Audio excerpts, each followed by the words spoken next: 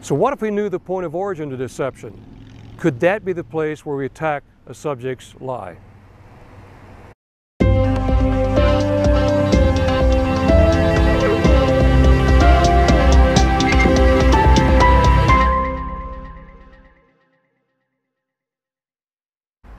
So if you really knew the point of origin where a person is literally creating or the birth of his deception, could that be the point that we want to attack as the interviewer?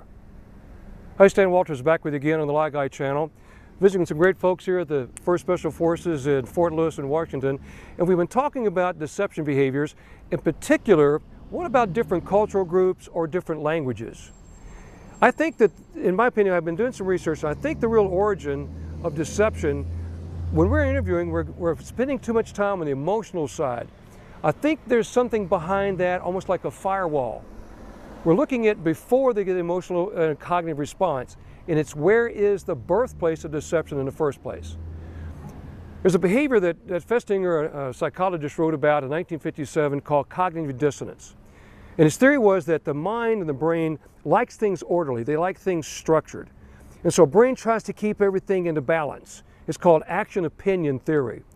So what happens if I engage in an activity that, one, my actions are in conflict with my belief system? And so that inconsistency, the mind's got to figure out a way to resolve that conflict. Now, the brain does that in 3 ways. One, we adjust our belief system to justify the action. And you can see that and hear that in the interview room, where the subject tries to explain away their actions, why it's okay, why it's approved, and why they feel they're all right for what they've done. Or they can change the action. They readjust their actions to meet their belief system and sometimes overcompensate.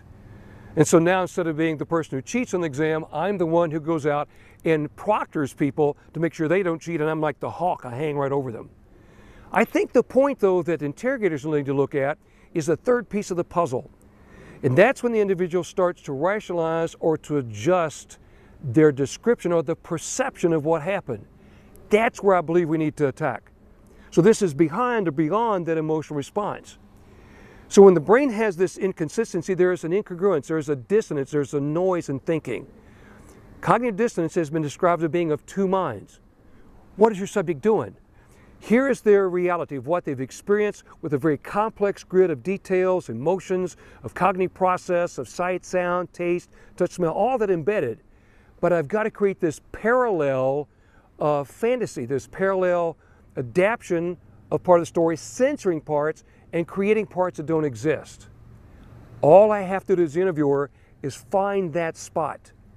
And my questions are focused on that topic, and I'm raising the cognitive load, raising the pressure on the subject to sustain that substitute reality versus what their mind, their emotions, and their cognitive process is telling them actually went on.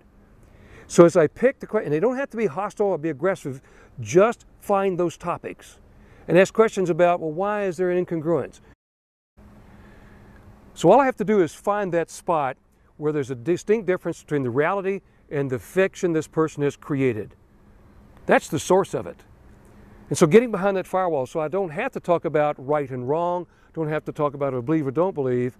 It's creating that dissonance, that noise that causes the subject to be of 2 minds. That's the place I have to find those topics. Check me again, right down around here, hit the subscribe to join the YouTube channel. Connect with me on LinkedIn, Facebook, and Twitter.